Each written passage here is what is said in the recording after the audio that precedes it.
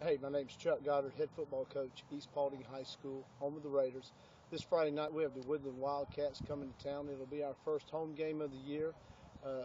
Should have a really good crowd. They run a spread offense, very athletic. Their quarterback is a highly recruited basketball player as well. Our defense is going to have their hands full keeping them hemmed up. But hopefully our offense can come back like we did this past Friday. Rushed for 464 yards. We're looking to put another strong rushing performance again this Friday night.